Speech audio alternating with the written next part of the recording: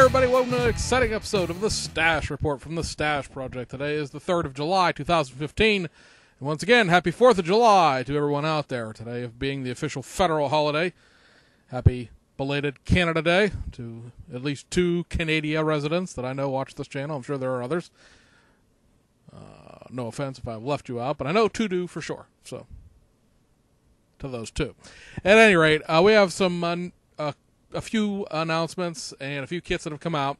We're sort of in that lull week right now where it's too early for the August spot run news and it's too early for the July kit reissue, reissues and issues to come out. So we do have, like I said, a few new little tidbits of information, and then we have 3 kits that came out, one of which is actually new, and a couple of reissues to talk about as well, and a couple of new kits as well, because it wouldn't be Japan if we didn't kick a few things out that were only minorly different from other things. So on the new side of things, while this isn't brand new because we've known about the Bell kits Volkswagen Polo World Rally Championship kit for 8-9 months now, it officially has a release date attached to it, and that is going to be late August. It may be out slightly earlier in Europe than it is going to be out in Japan, which is where we got the release date from, because Bell kits will probably distribute their own kit in Europe, and it has to come to Japan and then has to go through Aoshima, who will be distributing the kit in Japan and in Asia. Right now, it looks like the price on that is going to be about $42, excuse me, which is not a bad price for Bell kits. If you try to get any of the older ones, the Ford Fiestas, Ford Focuses, whichever those were, and there's also the Skoda that we showed you a few weeks ago that I got, you're going to be looking to paying about $50 to get them in the United States without paying the shipping attached to it. So $42 is, going to be $50 when you ship it. So the price is right where we, would expect it to be.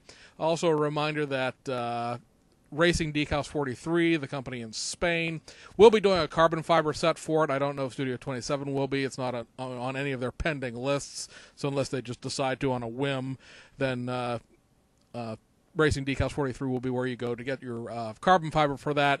Don't know when those decals are going to be released officially. They are on the pending side of things, but Diego, the guy that runs the place, is actually here in the United States on his honeymoon. So, I'm not going to bother him while he's with his brand new wife touring New York City and pester him about decals for a kit that isn't coming out for another 2 months. So we'll let him be, and we'll talk to him again once he gets back over in Spain. On the kit announcement side of things, we found out 2 kits, or 2 announcements today. One of these is actually sort of more new than not. Tamiya will be rerunning what they call the Clearview Lexus LFA. Now, this is the Lexus LFA kit that has the clear body. For people who are not really up on their Tamiya things, Tamiya tends to do that, where they offer a clear body on certain things. Porsche Carrera GT had a clear body. The Ferrari 360 Modena and 360 Spider have a completely clear undercarriage. You may recall, of course, that there is a completely clear chassis to the Mercedes 300 SL Gullwing that they just did. The actual Lexus LFA is a real model kit. It's probably one of the best model kits that Tamiya has ever done. Probably, if you were to go around and ask everybody who builds import kits on a regular basis, so they have a basis to go by. It's one thing to buy a Tamiya kit and go, wow, this really goes together well, and then that's the only one you've ever built, and you have no frame of reference. It's one of the most expensive kits they did prior to the LaFerrari, which is actually probably about another $20 more expensive here in the United States. It's not that expensive in Japan, of course, which is how you buy your Japanese kits, but it's probably one of the more technically detailed kits. It's a shame that most of it goes away because of the way that the undercarriage goes away under diffusers and splash panels and everything like that. But it is certainly one of the most technically advanced kits that Tamiya has ever done. It has like rare earth magnets to attach the spoiler, so you can attach it in either an up or down position and change it out with having things being glued. All sorts of neat things. A full detail kit, full detail. But, the reason it scares a lot of people off here in the United States because the price on the kit is like $72 to $78. Of course, if you order through HobbyLink Japan or Hobby Search, you could be paying in the maybe the high 30s to low 40s, depending on what the yen is doing on any given day. The Clearview body is a few dollars more, I guess, because, it's the clear body, but otherwise the kit is the exact same kit. The actual model kit, if you are interested in getting an LFA and you don't want to deal with trying to paint a clear body, the actual model kit is still in the Tamiya catalog and still probably actually in stock at every place you would normally hear me mention. The new kit, or this is probably going to be like a hybrid new kit, sort of the way the Honda S600 was. It's the S600 is severely based in the S800 kit, but it's not, a modified tooling. It's actually a new tool that is heavily patterned on the older kit. They're going to be doing a Nissan Skyline R32. For those people who aren't up on their Skylines, the R32 was the early 90s Skyline. It was the first Skyline after the Skylines had been, sort of phased out and discontinued in the 1970s. The R32 GTR, they're calling it a Nismo Custom. Now, we don't know exactly what the custom part is exactly, because we don't have anything more than like one picture, which wasn't even worth trying to download and show you guys because it's so tiny and small. But Tamiya had done a full detail R32 GTR in the past. Actually, it's probably one of the cheapest kits you can buy that Tamiya still makes on a regular basis, other than maybe the Ferrari Testarossa. If you find it on the right day, the factory stock R32 GTR kit is like $12. This is going to be probably patterned heavily upon that kit. However, the factory stock kit and the Nismo kit are worlds apart. If you ever really pay attention to Skylines and stuff like that, the Nismo kits, the Nismo car, the upgrade from Nissan Motorsports, gives a whole bunch of aero packages and air dams, and there's a giant intercooler present on the R32 version, and all that stuff isn't going to jive with the factory stock version of the GTR, as it would probably be way too much modification. You'd never be able to get the stock kit back again. So this will be, again, a heavily patterned but newly cut steel, new tool. Right now it looks like it's about $21 to $25 on pre-order. It just came out, as far as the announcement goes, just came out this morning, so you're not going to be like lagging behind. This is real, honest to God, right up to date information in this dash report today. And that is what we have for August. 3 more decal sets from Studio 27 for the GT3 series. These are all going to be mid-July releases, allegedly. Let me get them so I got them in the right order here. It's not the best picture in the world, but it's the only one I could get that really showed what you're getting. This is the Team Russian number 71. You may recall the decals that just came out the end of June were for the Team 70, the banana yellow car. This is the Team 71, the same team, but the number 71. Obviously, a completely different color scheme, a white car, not a yellow one.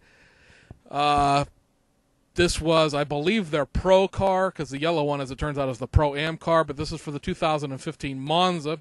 And then we have 2 race liveries for the 2015 Nuremberg Ring Race, and that is the Mark VDS number 25, number 26. I'm not exactly sure what difference there is between the two other than the number being different, but this is the 25 from 2015.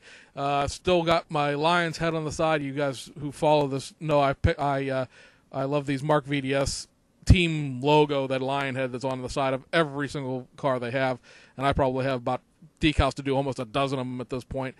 And then also the Zack Speed, and a lot of people will remember Zack Speed as being the team that ran those Mercury Ford Capris back in the day.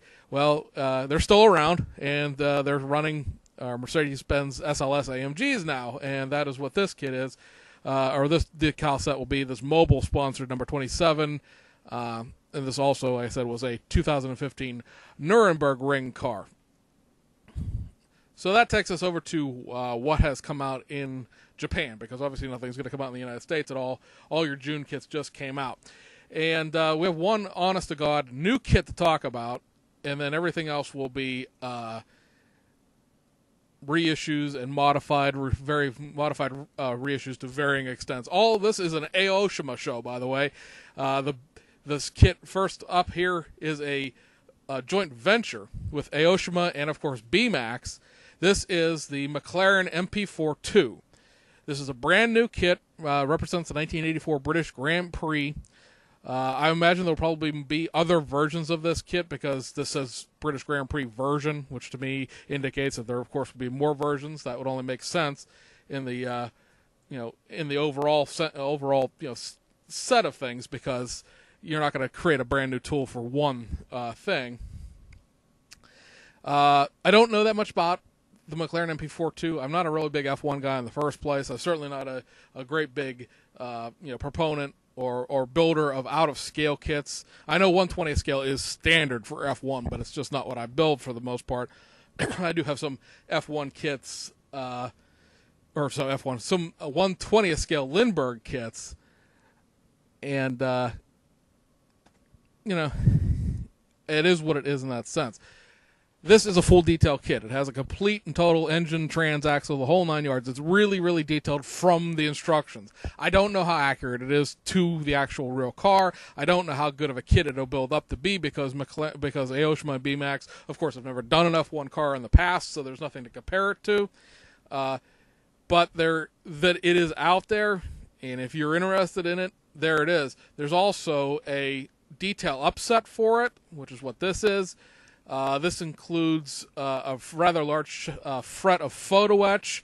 I believe there's seatbelt material in here. There's carbon fiber decals in here. I have no idea what that chrome runner is supposed to be, but if you look at the instructions to the McLaren, it heavily relies upon this detail upset. It basically is like, oh, hey, you should have bought that detail upset because this is,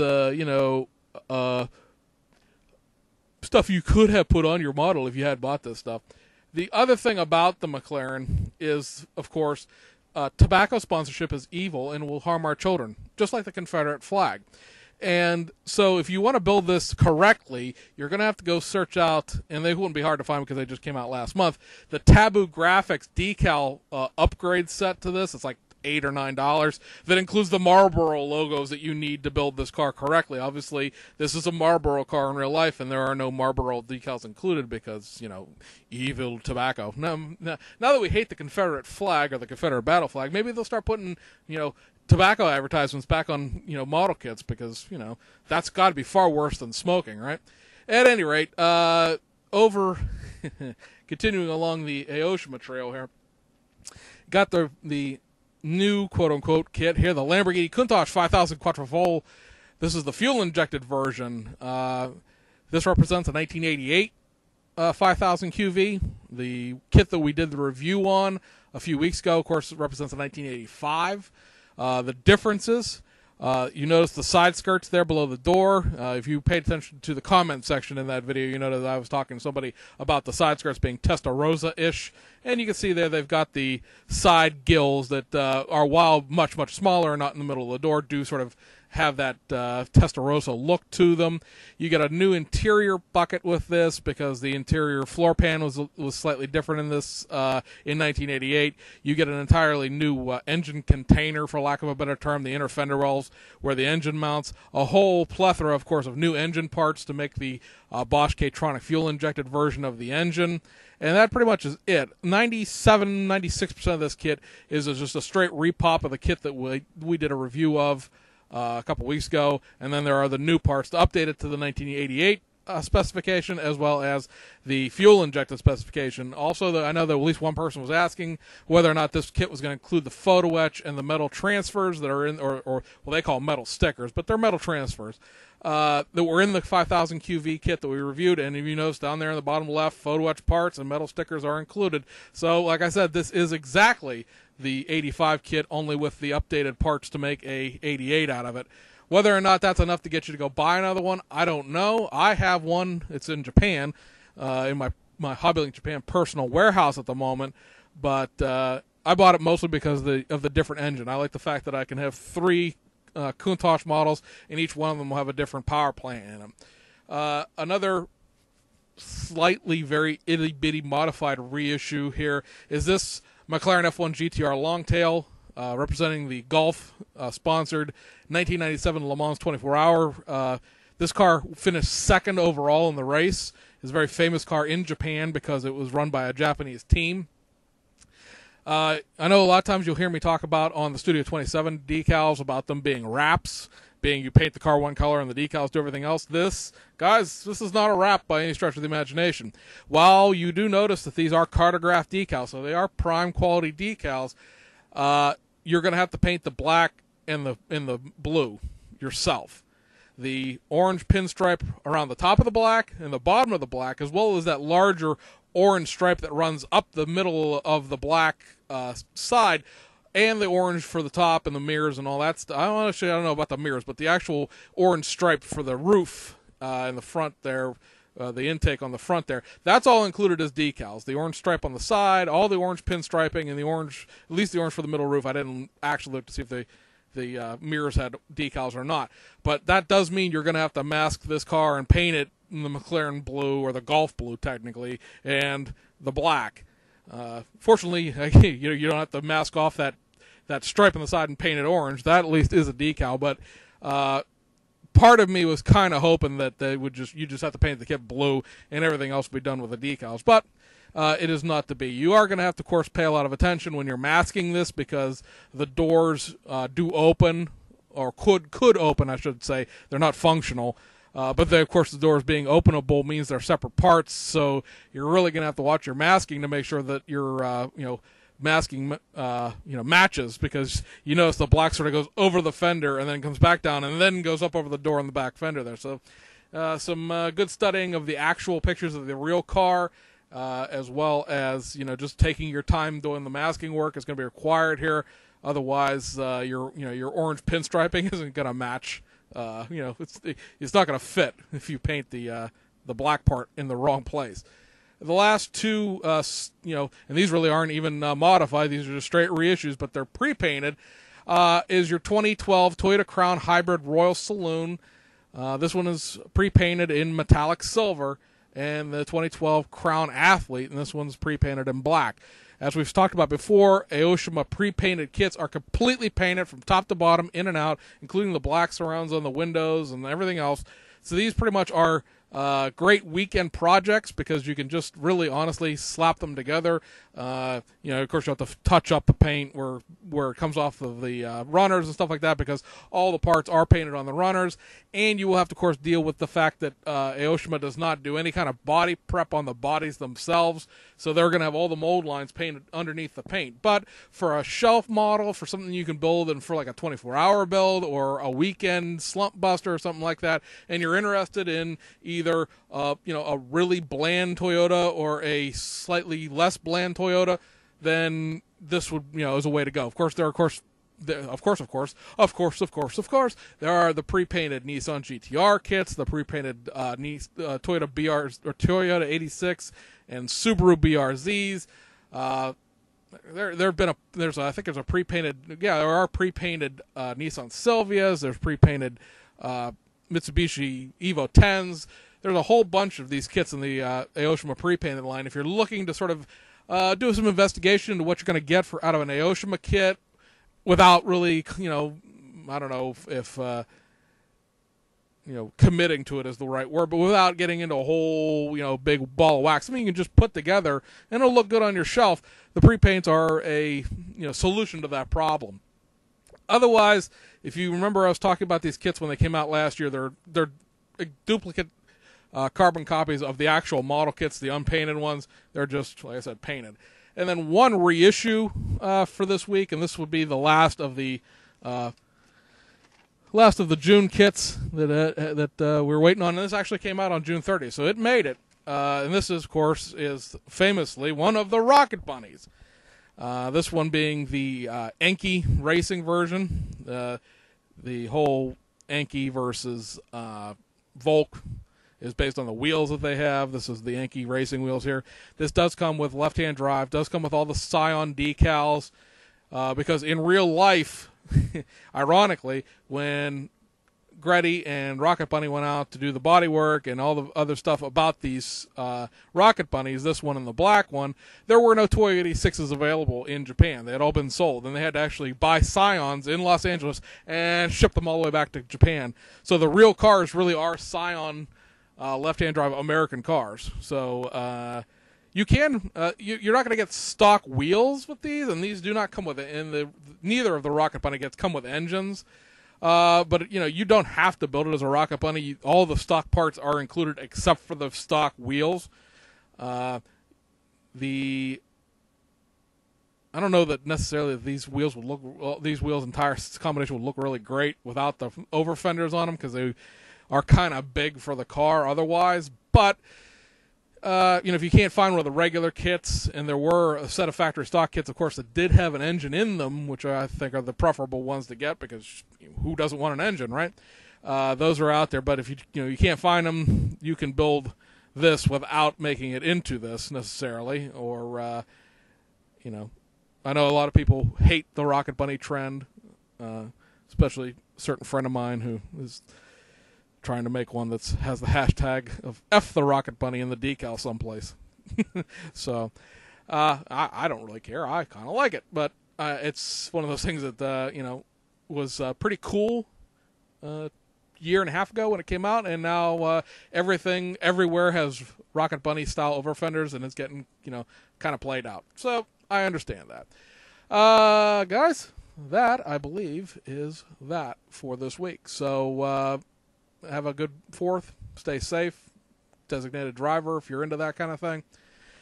And we will see you guys next week for a special birthday episode. Actually, the Stash Report really is on my birthday next week. So anyway, guys, have a good weekend, and we'll catch you guys on the other side.